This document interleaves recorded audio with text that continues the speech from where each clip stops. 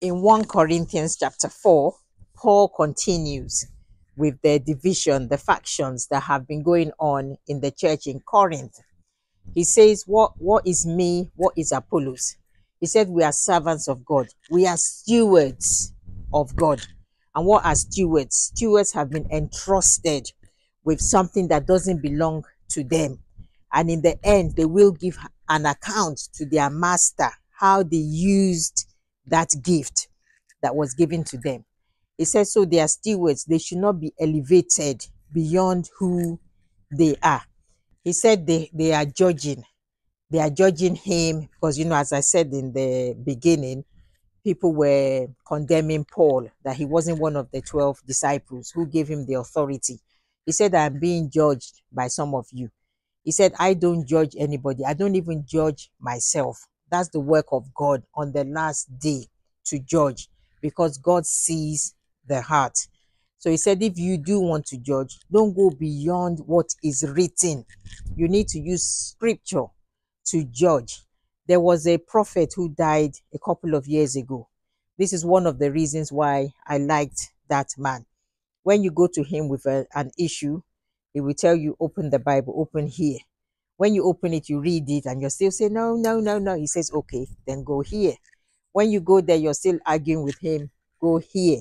By the end of that conversation, which could last 2 hours, you'll be convicted in your spirit that what you're doing is either right or wrong. So Paul is saying, use the word to judge. So as believers, if we want to judge each other, not non-believers, we have to use scripture.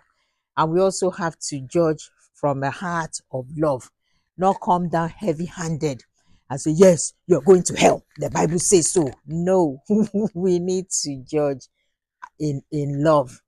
I knew a pastor once that, to him, everybody is a child of the devil.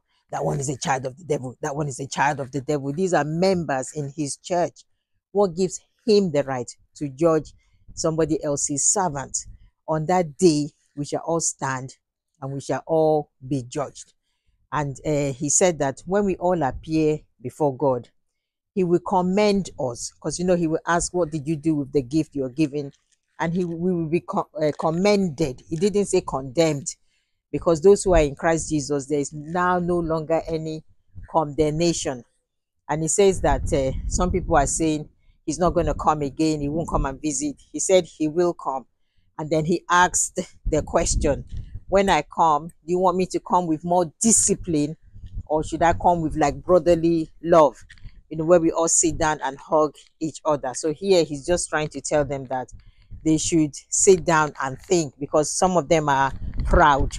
They're saying they are rich, they are wise. He said, what do you have that you did not receive from God? He said, everything you have, you were given it. Your intellectual, you were given it. Your wealth, your riches, you were given it. Everything that you have. He said, we apostles, we are being treated like common criminals, where people just talk to us anyhow, jeer, like we're going to execution. We wear tattered clothes. He said, I'm not saying all of this so you feel bad, but I'm just saying that you haven't arrived yet. All of us are still a work in progress. We are all working towards it, including myself. So do not boast. If you have to boast, boast in the Lord, boast in Jesus. So this is just 1 Corinthians chapter 4 in a nutshell. God bless you.